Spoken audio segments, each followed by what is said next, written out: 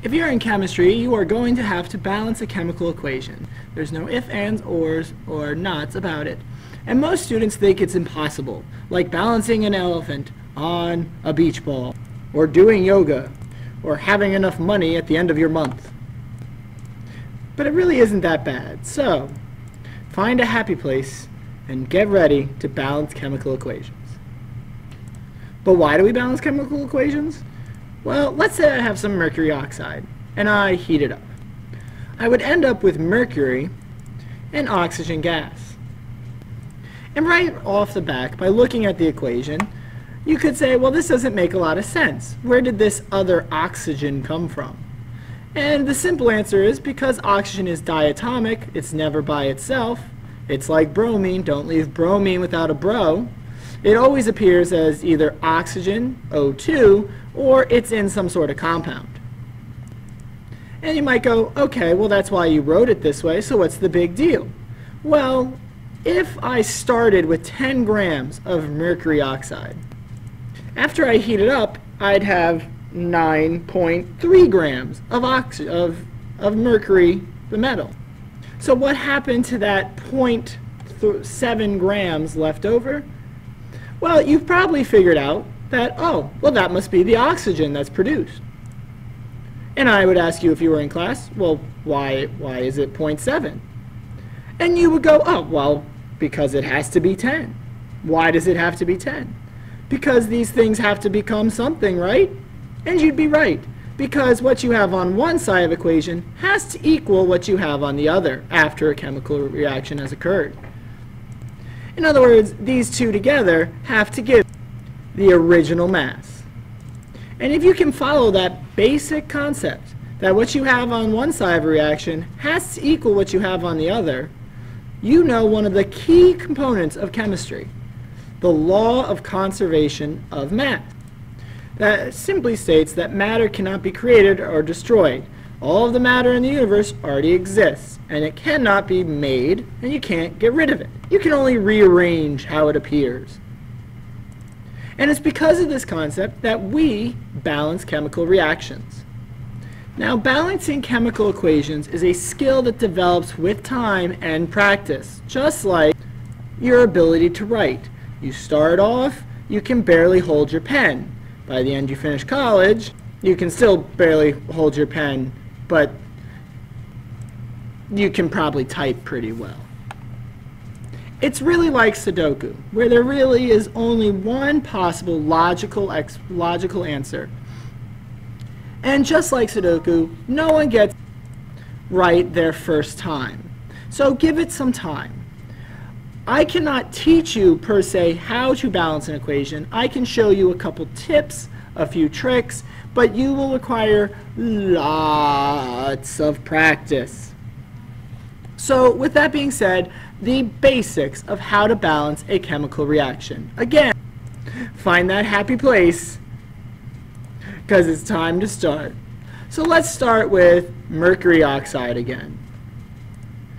When you're going to balance an equation, start by breaking it into its reactants half and its products half.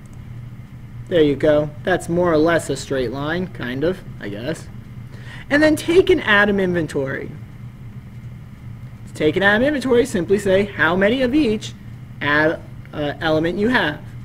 So on the reactant side, I have 1 mercury and I have 1 oxygen. On the product side, I have 1 mercury and I have 2 oxygens. Remember that subscripts apply only to what is directly in front of them. To balance our reaction, we are going to change the number of each element present so that both sides have the same number once we're done. To do this, we are going to change the coefficients. These are the big numbers that go at the beginning of a molecule. They don't go in the middle, they don't go at the end, they go only at the beginning. And they are the only thing we can change when balancing a chemical reaction. Coefficients apply to what is behind them, everything that is behind them, until you get to a plus sign or the end of the equation. So if I put a 3 in front of mercury here, That would be 3 times 1. I would have now 3 mercuries. If I put a 3 in front of oxygen, that would give me 3 times 2. I would then have 6 oxygens. But if I put that 3 in front of mercury oxide, it applies to everything behind it. So I would go from having 1 mercury and 1 oxygen to 3 mercuries and 3 oxygens, because 3 times 1 is 3, 3 times 1 is 3. So if I want to balance this equation, my oxygens are out of balance. So I need 2 oxygens on this side, because 1 and 2 have 2 in common. Their lowest common factor, or their lowest common factor, is what we are going for, because we want the lowest number of coefficients. So what do I multiply 1 by to get 2? Well, that's easy enough. I would multiply it by 2. So I can put a 2 out front of mercury oxide.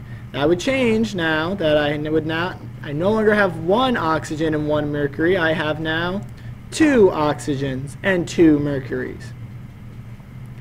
But now my mercury is out of whack, because while oxygen is balanced, mercury is not. So I'll need to put a 2 in front of mercury on the product side.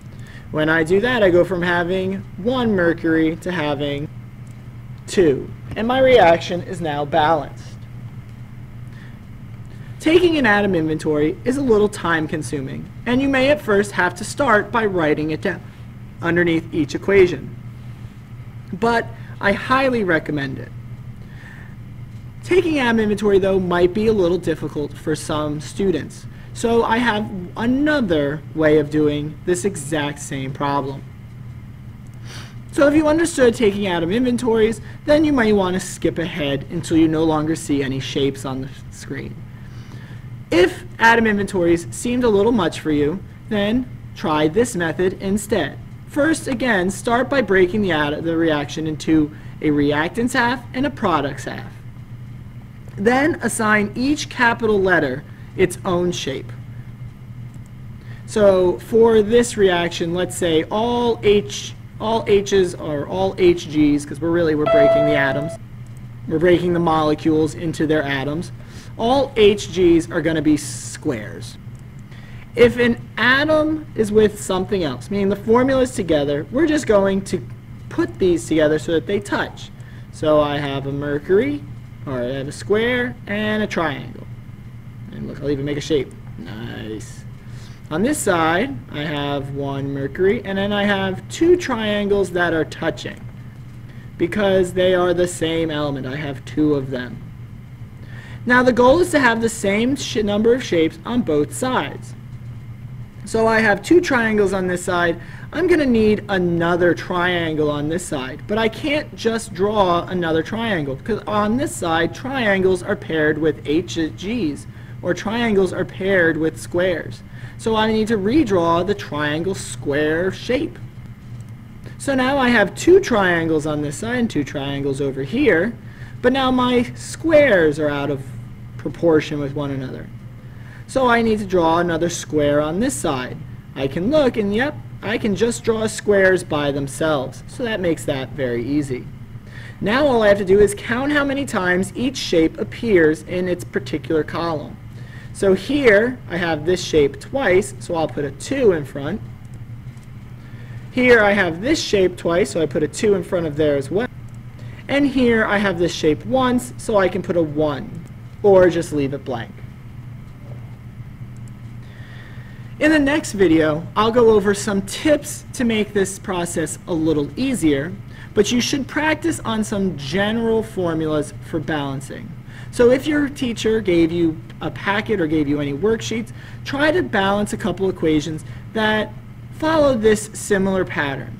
You have 1 large reagent breaking down into 2 smaller ones, into 2 small products. This is called a decomposition reaction, and they're usually relatively easy to balance.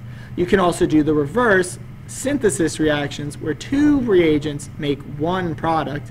That will be another simplistic balancing equation.